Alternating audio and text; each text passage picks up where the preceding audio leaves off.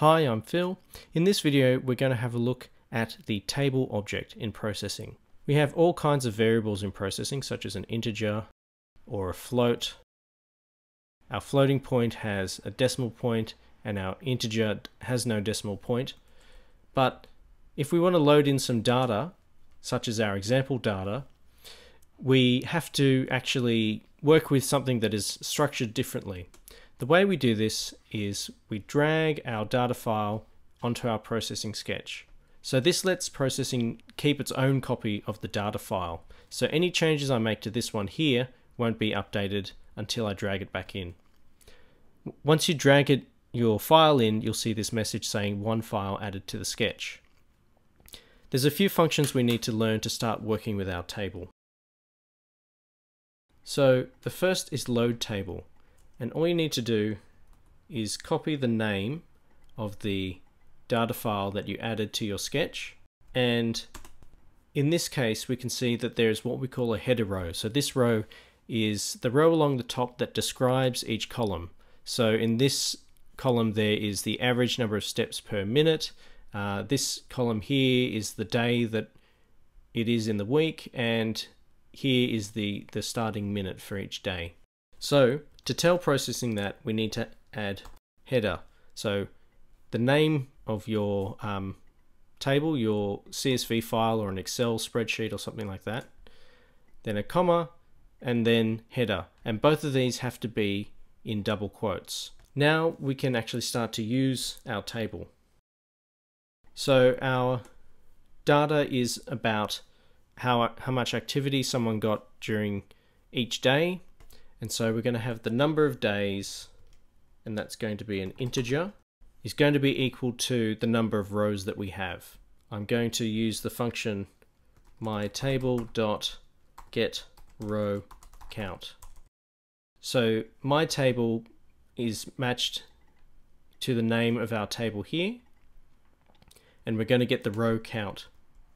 And we're going to store that as a variable called num days or number of days. Now I can use a for loop to start looking at the data. Okay, so if we were to use this for loop just to print out the value of I, we would see that it will count up to 6, one less than the number of rows that there are. So there's 7 rows, so the day starts from 0, goes up to 6. It's not actually reading this column, it's just that day happens to start at 0. And this is actually really useful because computers start counting from 0 rather than counting from 1. So if we think of our table, so we have our header row. So let's just have a look at the day column. And there was also one that was steps average per minute. I'm just going to abbreviate that to steps while I'm writing here.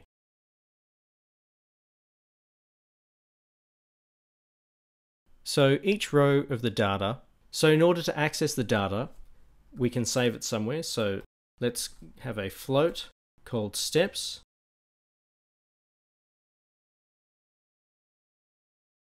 So I've created a variable here and I've named it steps.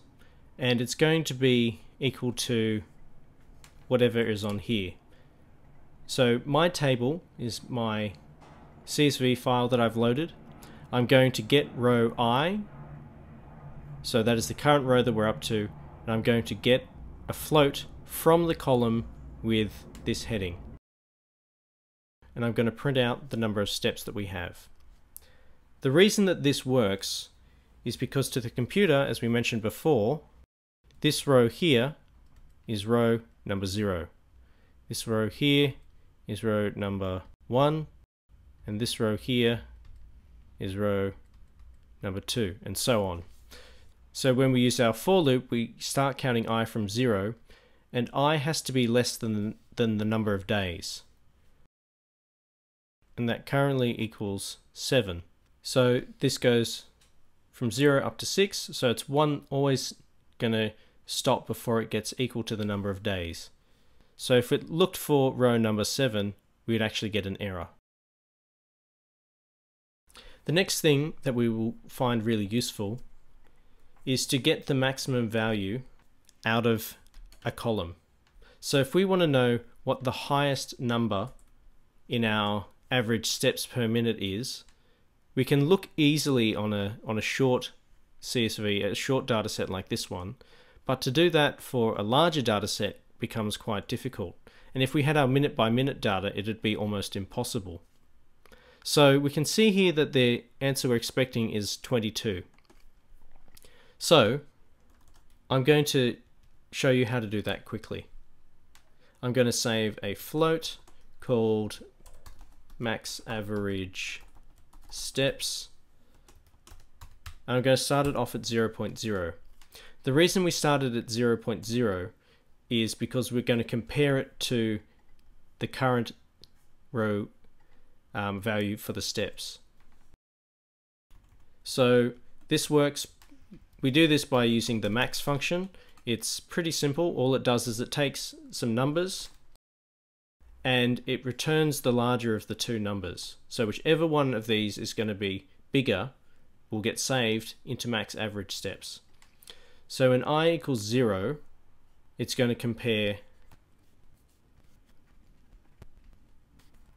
So in the first iteration, our maximum average steps is going to be this row's steps compared to 0. Obviously 16 is higher than 0, so we're going to rewrite maximum average steps to being 16.8. So the next time this for loop iterates, it's going to be 16 compared to 18. So our value for maximum average steps will be changed from 16 to 18. Then in the next row, we're going to compare 18 to 17, and it's going to stay the same until it gets to 21. So each time it runs this check, max average steps only ever increases. It'll be 21, and then it'll become 22.